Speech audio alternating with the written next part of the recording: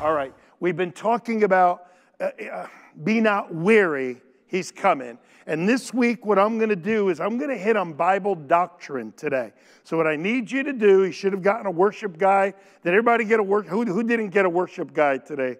Did everybody get? Well, there's a few that didn't get them. Ushers, can you help me out? I want you to have that. I want you to write the scriptures down, because what I'm going to give you is the fundamentals of what we believe in Christianity concerning the rapture. Amen? Now, some people say, I don't believe in the rapture or this or that. When something is Bible doctrine, you got to really watch when you say, I don't believe in this or that. Amen? The ushers are going to bring them up, bring them in a minute. Just raise your hand. They'll give you one, or get a piece of paper out. And worship guides, Brandy. We just want to get worship guides to everyone that needs them. Ushers, come on down. Amen. Don't we got great ushers? Come on, guys. Give them a big hand.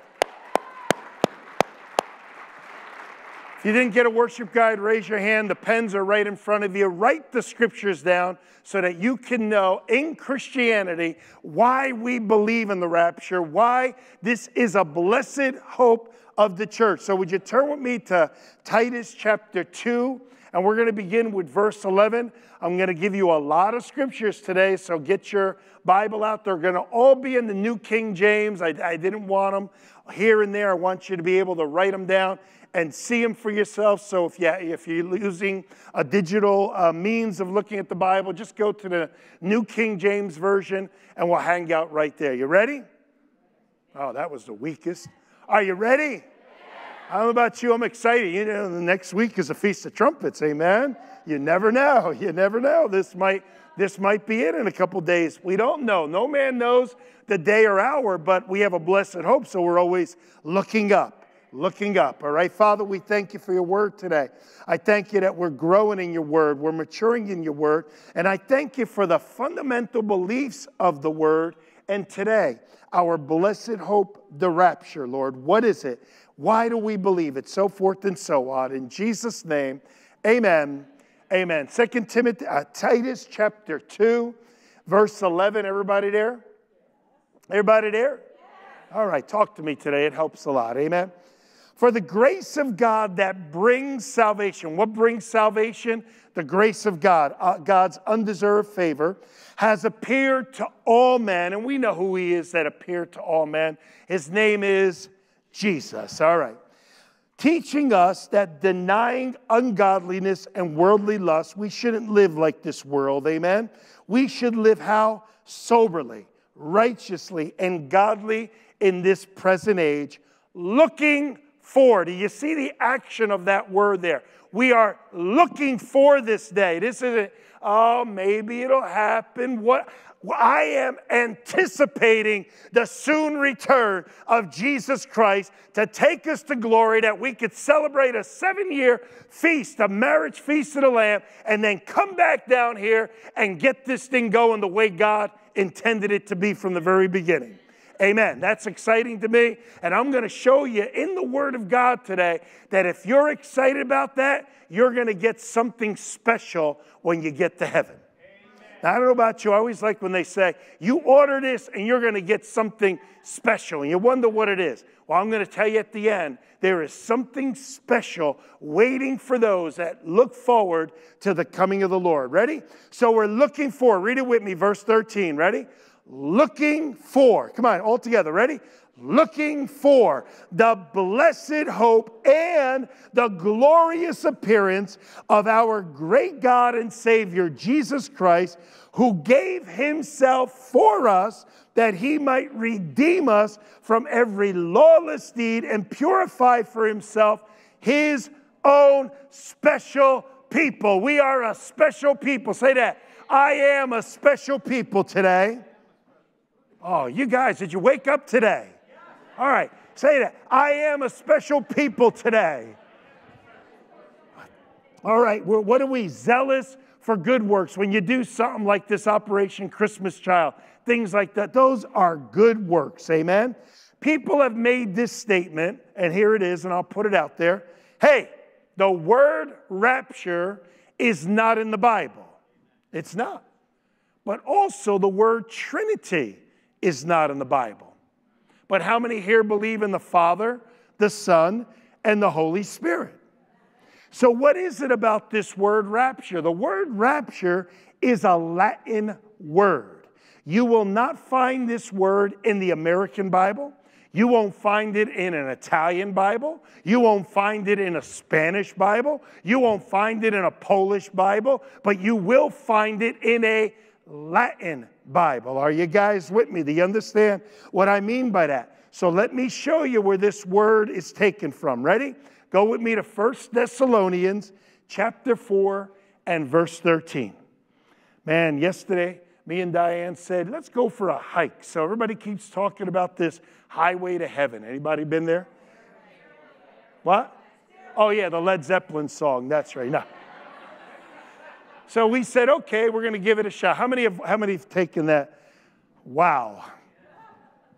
That was a very interesting walk. If you've never done it, it's over in Vernon. It's 1.5 miles, and it's a stairway to heaven, but ain't no staircase, let me tell you. Man, oh man. But anyway, I got a little touch of heaven yesterday. Was that beautiful day yesterday? And the view up there, it's worth the hike, but it's a hike. Amen. I'm watching people walking little kids up. I said, oh, God bless you. Let me pray over you. I said, all right.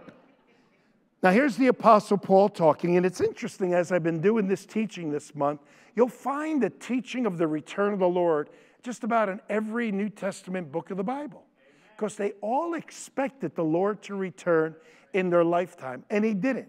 And I believe there's reasons why, as I've been teaching the last 3 weeks, I believe it is, where I brought out things are not the same today as they've always been. Israel had to get scattered. They got scattered in 70 AD. Israel had to come back as a nation. They came back as a nation in 1948. Jerusalem had to go back into the hands of Israel. That happened in 1967. All this that's going on, things are not like they used to be. All right, things are definitely, the knowledge has just expanded beyond words, the speed that this world is going through, on and on, all right? So now we're going to stay with the scripture for the rest of the time. Ready? 1 Thessalonians 4:13. But I do not want you to be ignorant or ill-informed or not informed, brethren. Who's he talking to? Us, the church, right? Concerning those that have fallen asleep, lest we sorrow as others who have no hope. What's he talking about here? People that have already died, all right? And back then, there were people that were dying just like they're dying now. And Paul is giving a letter of encouragement to them that we don't sorrow like other people. Yes, we grieve. Yes, we're sad. But dear Lord, you know, if my friend said to me right now, you know what, Pastor, I'm going to Hawaii for a month, an all-expense, all-inclusive vacation, I wouldn't be crying for him. I'd be mad. I'd be jealous of him. You understand what I'm saying? They're up in heaven. They're being well taken care of. We are going to see him again soon. Amen? I am going to see my mom and dad again. I'm going to see my friends again. Amen. And you also. So hold on to that scripture, verse 14. For if we believe that Jesus died, how many believe Jesus died? And that he rose again, even so God will bring with him those who sleep in Jesus. Isn't it interesting? It doesn't even say dead. It says sleep. Amen? And some people want to whack this out and say, yeah, they're just sleeping in the ground. No, they're with the Lord, because he says those who sleep in Jesus. Verse 15. For this we say by the word of the Lord. Remember last week I said there are times the Apostle Paul says this is the word of the Lord, and there are times that he said this is my opinion, right? We see that when he teaches about marriage and things like that. Here he's saying this is the word of God. Here we go. That we, say us, who are alive and remain until the coming of the Lord will by no means precede or be ahead of those who are asleep. For the Lord himself, oh, let's read this together. Ready? For the Lord himself will descend from heaven with a shout, with the voice of the archangel, and with the trumpet of God, and the dead in Christ will rise first. Then we who are alive shall be Caught up. There's your word rapture right there. Caught up. In the Greek, it's harpazo. Harpazo. It's where we get the word rapture, and it means catch up, take by force, pluck, catch, pull, to seize, to carry off by force. I got a feeling the devil's going to try and fight that day. I got a feeling when the angel Gabriel's about to blow that trumpet, the devil's going to try and fight it. But Paul used that word, harpazo, right here. And he says, then we who are alive and remain shall be harpazo, caught up, taken by force, catched away, plucked, pulled together with them. We're going to meet our loved ones in the air, to meet the Lord in the air. And thus we will always be with the Lord. And then he says, comfort one another with these words. Now, this is not the second coming of the Lord. At the second coming of the Lord, every eye will see him. But at the rapture, only the believers will see him. It's a special time for just us to go meet our Lord as he presents us to the Father, and we celebrate for 7 years up in heaven. Amen. So another question that comes out is this one. Has there ever been another rapture in the Bible? And the answer is yes, there has. And let me show you a few of them so you get an idea that this isn't going to be some strange thing. It's going to be different, that a big group of people, probably over 1 billion people, are going to go. And you remember I brought this out last week for those that weren't here. I made out the statement, how come the United States of America, the most powerful nation on planet Earth ever and in this end day, is not mentioned in the Bible? And I believe, personal, it's me speaking, not the Bible saying it, that when the rapture comes, so many people are going to be gone out of this nation that this nation is just going to get swallowed up by the European Union. Amen? Personal opinion, but it kind of lines up with what we're seeing in our world. So let's look at others that have been raptured in the Bible. Let's go to Genesis chapter 5 and verse 21. Have there been other raptures, or caught up, or plucked, or seized, or what was some of the other definition? Carried off, or to seize on, or claim. Oh, I like this one. Claim for oneself, eagerly to snatch out or away. Now, again, this is what happens to many Christians. They keep making this statement. Yeah, but I'm just not good enough. And if the Lord were to come today, I'm a mess. Yeah, you are. And so am I. And so is every Christian and every person in this human body. And you're never going to get good enough. You're always going to mess up. Just take hold of his free grace. Amen.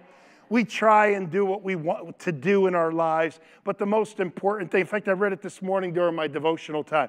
What is it, they asked Jesus, what is to do the works of God? And he said, the works of God is to believe in his Son, whom he hath sent. Amen. That's the works of God. You want to do the works of God, believe in Jesus Christ. All right, here we go. The first person to be taken in the rapture, Genesis 5:21. Enoch lived 65 years, and he begot Methuselah. How about calling your kid Methuselah? Amen. And after he begot Methuselah, remember he was 65 years old, Enoch walked with God. So after, when he was 65, he had this child, and all of a sudden he started getting into a very close relationship with God. He walked with God 300 years, so 365 years. Now people say, 365? Why did people live so long back then? Because they were so close to the point of life of the Garden of Eden, amen?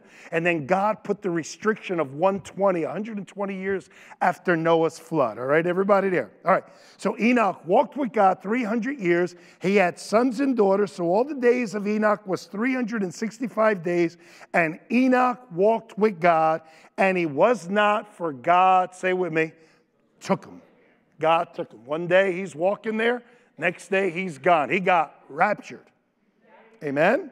Interesting, his son Methuselah lived 969 years, the oldest person in the Bible, all right? But the interesting thing is the Bible says to us that are caught up in this first resurrection, the rapture, raised from that point, we're going to live 1,000 years on planet Earth. 1,000, so it'd be even longer than Methuselah. But Methuselah lived 969 years in a fallen earth. I don't want that.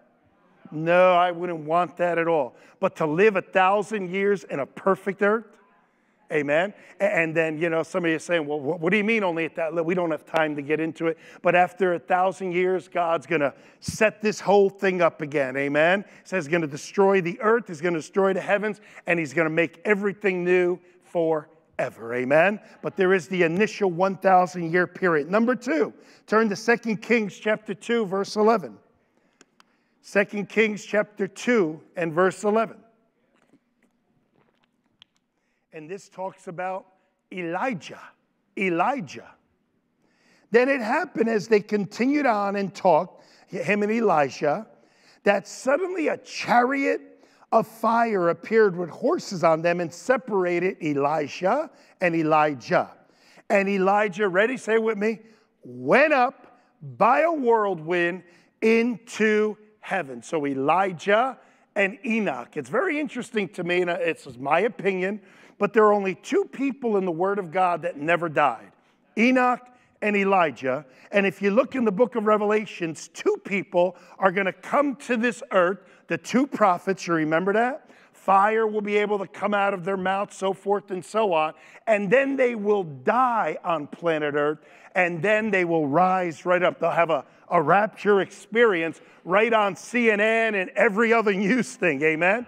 And isn't it interesting that only 2 have never died, and these 2 come back and die? Why is that? I believe because it's appointed unto man once to die, and then the judgment. Everyone must die on planet Earth, but there will be one group of people that will die in what the Bible calls the twinkling of an eye. In other words, doop, boop. Man, I like to be that group, amen? How many like to be that group? Another person that got raptured or caught up. Look over in Acts chapter 1, verse 9.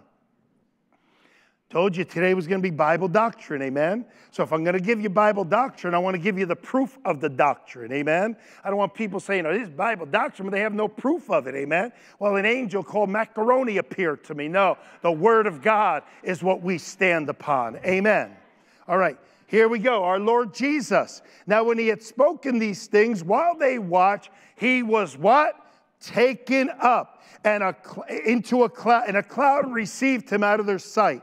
And while they looked steadfastly, can you picture? I think I could still see him right there. Do you see him, John? Peter, I don't know. Yeah, come on, anybody ever do that with a balloon? Watch. And while they looked steadfastly towards heaven, as he went up, behold, 2 men stood by them in white apparel, who also said, Men of Galilee, why are you looking up? This same Jesus, not another Jesus, not false prophet Jesus, this same Jesus who was taken up from you into heaven, taken up, raptured, will so come in like manner as you saw him go up into heaven. The same Jesus is going to, Gabriel's going to, last week we talked about the Jewish wedding, right? The best man, the bridegroom is coming, the bridegroom is coming. And then our Lord will take us home. One more, Philip, over in Acts chapter 8, verse 39. It says, and now when they came up out of the water, the Spirit of the Lord caught Philip away. Now this was different. He wasn't caught up in the sky as we see Elijah, Enoch, and Jesus, but he was caught from one city and taken to another place. Amen? But to just show you that this has happened in the Bible. So we see that there is scripture to prove a rapture. Everybody good with me? Or if you want to say hapazo, amen, the catching away. The Bible, the rapture, again, is a biblical doctrine of the church, and it is also our blessed hope. Let me show you what Jesus said about it. Would you turn with me to John chapter 14? John chapter 14. The Bible teaches us that, yeah, we should learn through topical teaching, but we should also learn line upon line, precept by precept. Here a little, there a little. And that's what I'm doing today, just laying it down. Amen? John chapter 14, our Lord and Savior Jesus talking, and he says this, let not your heart be troubled. You believe in God, believe also in me. In my Father's house are many mansions. The other day I was just goofing around on the internet, and Zillow sent me a picture of a $29 million house in New Jersey, Saddlebrook, New Jersey. Saddle River. You had to see this house. That thing's going to look like a shack compared to what God's got in store for us up in heaven. Amen? Here we go. In my Father's house are, everybody say, many. Not 144,000, many. Literally billions on top of billions. In fact, the Bible says in the book of Revelation how big the city is. It's huge. And not only is it huge this way, it's huge this way too. It's just huge. So there's a house. No, I said that wrong. Strike that. There's a mansion waiting for you in heaven. Please invite me over. Amen. And we'll invite you over. All right. If it were not so, Jesus talking, I would have told you. I go to prepare a place for you. Now think about that. It took God 6 days to create all the earth, the heavens, the moon, the stars, and it's taken Jesus about 2,000 years to get our house ready. It's going to be sweet. Our blessed hope. Here we go. And I go and prepare a place for you. And I will come again and receive you to myself, that where I am, there you may be also. And where I go, you know. And the way you know. Thomas. Oh, I'm so glad my parents named me after him, right? Lord, we do not know where you are going. How can we know the way? Jesus said, come on, say it with me.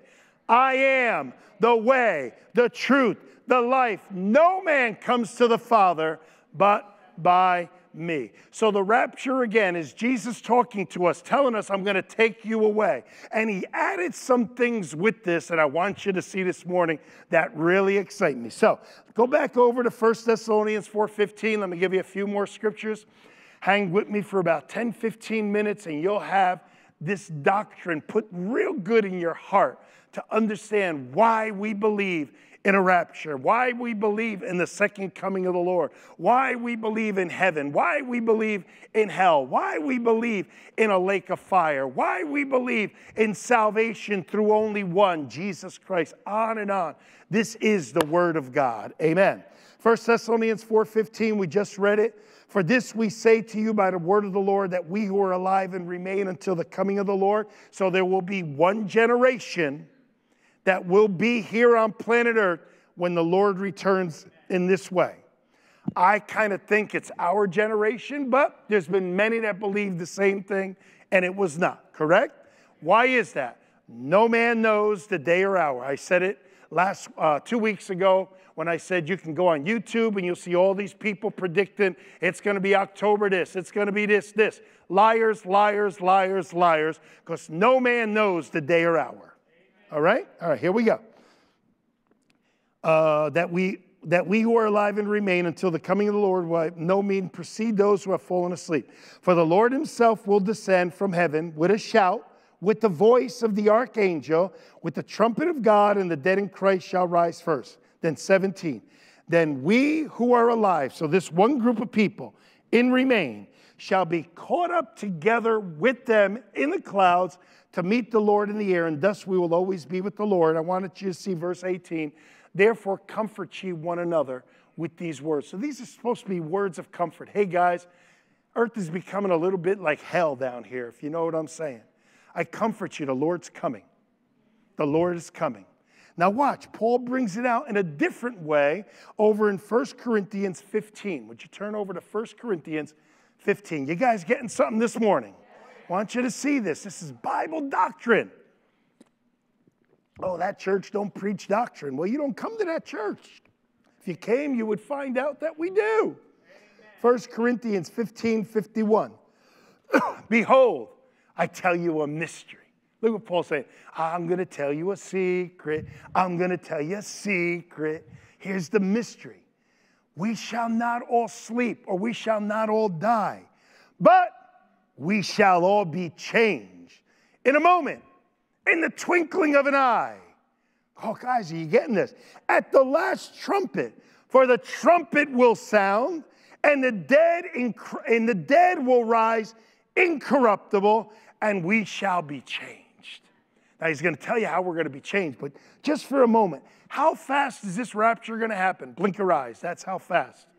That's why this world is going to be in total turmoil once we're gone. Once this rapture hits, picture approximately 2 billion people taken out of this. Oh, you know, they're going to say, yeah, we told you about Area 51. We told you about the UFOs. See, they came. They just happened to take all these wackos out of here. You can call me wacko, call me whatever you want. But man, I'm going to be with Jesus. Amen. My wife is going to be with Jesus. Our children are going to be with Jesus. Our grandchildren are going to be with Jesus. Amen. Amen. Start saying it. Well, they're not serving the Lord. Well, start proclaiming it. Amen. Praying over them. For this corruptible, this earth-ruled body must put on incorruption. This mortal, death-ruled body must put on immortality. So when this corruptible has put on incorruption, this mortal has put on immortality, then shall be brought to pass the saying that is written, death is swallowed up in victory.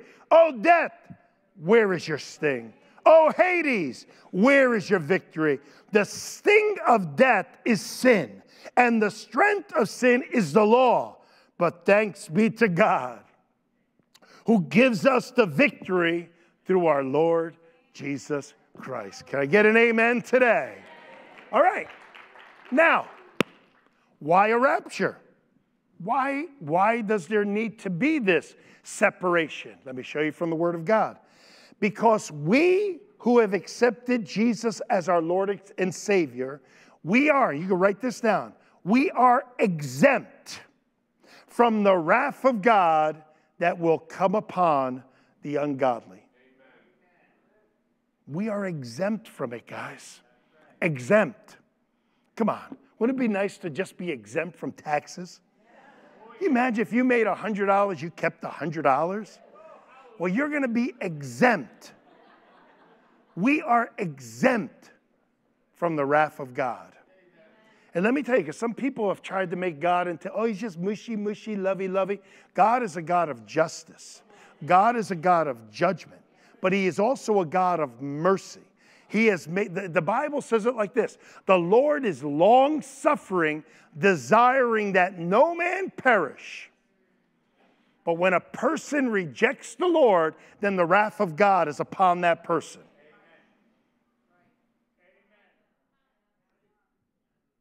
All right.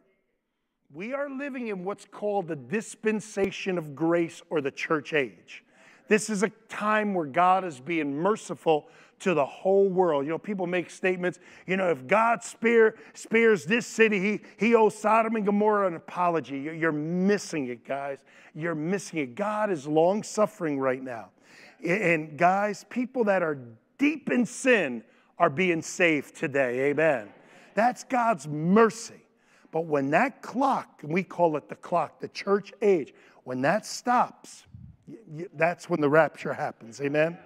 You don't want to be here, but let's look at the scripture. Go over to 1 Thessalonians chapter 1 and verse 10. And again, you should read before and after, jot the scripture down. You can read it later, but look what it says. To wait for his Son from heaven, here we go, the rapture, the second coming, whom he raised from the dead, even Jesus, who delivers us from the wrath to come. Wrath to come. What did Jesus do? He delivered me. He delivered you. I don't fear seeing God. Oh, there's probably some regrets and things like that. And that's why it says in Revelation, he will wipe every tear from our eyes. Amen? But I don't fear seeing him because the judgment is not placed on me, it was placed on Jesus Christ. Amen. All right, we good with that? Go to 1 Thessalonians chapter 5 and verse 9. For God did not, say that with me, did not, come on, say it together. God did not, what? Appoint us to wrath, but to obtain salvation through our Lord Jesus Christ. Let me just read Luke to you. Luke 21:36. Jesus speaking, watch therefore and pray always that you may be counted worthy to escape. You know, people say, oh, you people that believe in the rapture, you just want an escape, you know, Jesus said it's an escape. Ain't darn to it I want an escape. I want out of here, amen? Man, when all hell breaks loose on this earth, you don't want to be here. You think it's cockeyed now. You ain't seen nothing yet. So here he says that we may be counted what? Worthy. To what? Escape all these things that will come to pass and be able to stand before the Son of Man. It's all good news for us that have accepted Jesus. But this should make us evangelists. This should make us where we're greeting people and telling them, hey, man, don't you think this world is getting crazy? Things are changing. Have you made Jesus the Lord of your life? Hey, you don't even have to go that far. Just see what a person's trouble is and say, can I pray for you? Just little things. Drop little seeds with people. Amen. Now, people have made the statement again that, no, we're going to go through the tribulation. Well, I want you to go over to Revelation chapter 4. There's an interesting thing that happens in Revelation. In chapter 1, in chapter 2, in chapter 3, Jesus is talking to the church. To the church at Philadelphia, to the church at wherever, all the 7 churches there, to the churches, and he's speaking over and over to the church. When chapter 4 comes, he makes a statement, and you won't see a mention of the church again. Why is that? Because the church is not, when I say the church, you know I'm not talking about this physical building, right? This is all going to burn one day. I'm talking about us. We are the church, amen? We are the body of Jesus Christ. Because when God raptures the church out of here, Revelation chapter 4 all the way to Revelation chapter 19, you don't see the church anymore because we're not under the judgment of God. You need to understand that from chapter 4 on, till 19, what you're seeing is the judgment of the nations and what's also called Jacob or Israel's sorrow. The sorrow for rejecting the one who is to come. But he even says it in Romans, the grace of God, all Israel will be saved during this time. It's going to be an amazing. But let's look at chapter 4 and watch how, since we're under the blood of the Lamb, his judgment passes over us. Watch. Revelations 4:1. After these things I looked, and behold, a door standing open in heaven. And the first voice which I heard was like a trumpet. Trumpet. It is so interesting to me that this president we have right now is called Trump. It's just an interesting thing, right? Like a trumpet speaking with me, saying, watch, ready? Come on. Come up here. King James, come up hither. Come up here. And I will now show you things which must take place after this. No church mentioned anymore. When do you see the church again? Revelation chapter 19. Flip over. Revelation chapter 19 and verse 11. And watch how you see the church again. Isn't this amazing? When you just look at the Word of God and go, wow, is this real? Yeah, it's real. Now watch. Now I saw heaven open, and behold, a white horse. People say, are there animals up in heaven?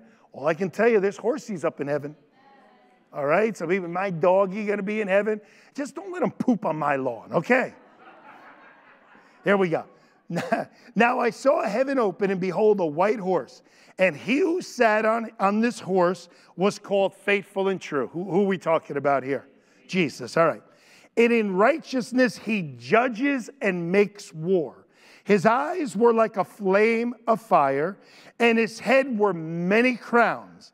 He had a name written on him that no one knew except himself. Watch this. He was clothed with a robe dipped in blood, and his name is called the Word of God. Well, there it is. You know, if you're doing a crossword puzzle, there it is. Who was called the Word of God? Jesus Christ. All right. Now watch verse 14. And the armies in heaven, clothed in fine linen, white and clean, followed him on a white horse. Who's the armies in heaven? How are we clothed? White linen, the best suits, amen, and dresses. And we're riding on horses too. I'm not into horses down here. I think they're awesome looking animals and all, but you're not going to get me on one of them, amen? But up there, yes, sir. No doubt about it. Clothed in fine linen. Didn't just say linen, didn't say some, give you some cotton linen. Look, fine linen. How? White and clean. Why is our linen white and clean? Because we have been dipped in his blood, amen? Now, Paul looked forward to this day, and we also should look forward to this day. And as I said at the beginning, because there is a special reward for those that look forward to this day. Are you ready to see it now? We're going to open it up now, amen? You're going to scratch it off now and find out what this reward is. Ready? 2 Timothy chapter 4 and verse 6.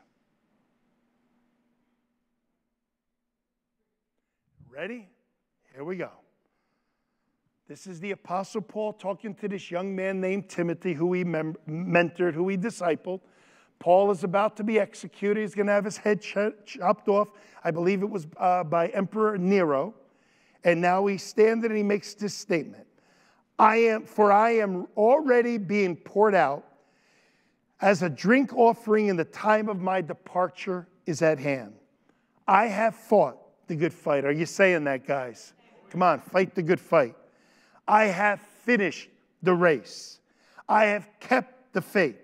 Finally, there is laid up for me a crown of righteousness. Underline that, crown of righteousness.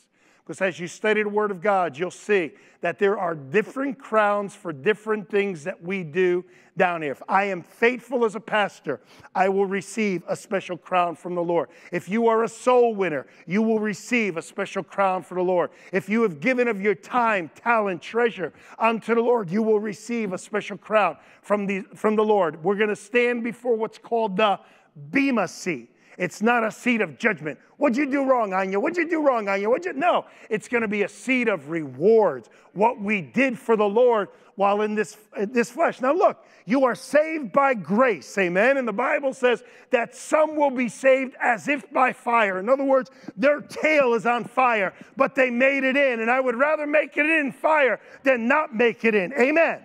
But why get in there with your tail on fire? Get in there and receive every crown that you can, that we can take these glorious crowns and present them to our King on that day. All right, so here's one of the crowns, and it's called the crown of righteousness. So we can say, rah, rah, Paul, you fought the good fight. You did it, and you got that crown. And that would be good enough, and we could end right there. But let's finish the scripture. Finally, there is laid up for me the crown of righteousness, which the Lord, the righteous judge, will give to me on that day. Read the next part with me.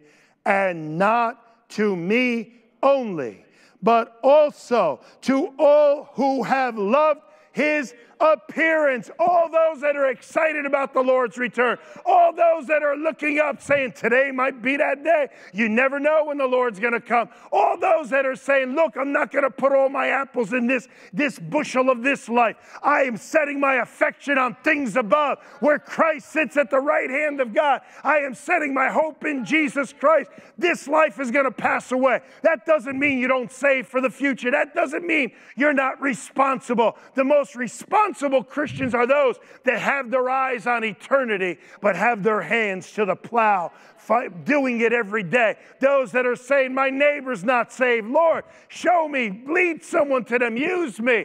Those that are saying, I want to be part of the family. I want to be part of the kingdom. I want to take my responsibility seriously.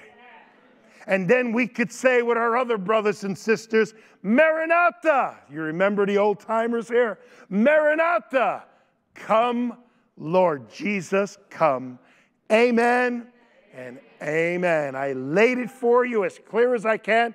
Church, there's a day the rapture is going to happen. Maybe it'll happen at the Feast of Trumpets. I don't know. Maybe it'll happen in the spring feast, the fall feast. We don't know. But it's going to happen. And I want to be one of those that are looking up, that are ready, that are busy, that on that day, like the Apostle Paul, I might receive that crown of righteousness who the Lord himself will give to all those who love his coming, love his appearance. Amen? That's a lot of crowns. That's right. But you know what? When the streets are made out of gold, I think there's plenty of gold up there to make a whole bunch of crowns. Amen? You get something today, guys? All right. It's our blessed hope. Don't let it go. It's our blessed hope. It's what we believe in. Let's close in prayer today. Again, I encourage you, if you need healing or you know someone that needs healing, go ahead and grab this book, Eat Your Way to Life and Health. Father, we love you today. And we thank you again that Jesus, he is Lord. Thank you that he is the resurrection and the life. Thank you that what you have begun in us, you will bring to total completion. I thank you, Father, for the joy of our salvation. And I thank you that you're not done with us yet, Lord. And Lord, in the midst of all the darkness that we see, there is such a bright light in front of us, Lord. Lord, it's like when me and Diane were just sitting outside on the deck the other day. And as it got darker, the stars got brighter, Lord. And it's the same with you. As times get darker, our love and our faith in you becomes brighter. For those that are here today that maybe you've never made that decision to receive Jesus as your Lord and Savior, today I want to encourage you. If you don't think this world is different than it's always been, man, you're missing something. Things are happening fast. Jesus is coming back. And he doesn't want to judge you. He wants you to be judged through him. If you have never asked Jesus to come into your heart, to be your Lord, to be your Savior, then pray this simple prayer with me. We'll all pray it together to help you, to make it easy for you. But pray it from your heart. Pray it because you mean it. Say this with me. My dear God in heaven, I believe today that Jesus Christ, he is the Son of God. I believe that he died on the cross and that he rose on the third day. Lord Jesus, come into my heart. Be my Lord. Be my Savior. Thank you today for forgiving me of all my sins and accepting me today into your kingdom. I repent. I'm forgiven, and I am born again. In Jesus' name, amen.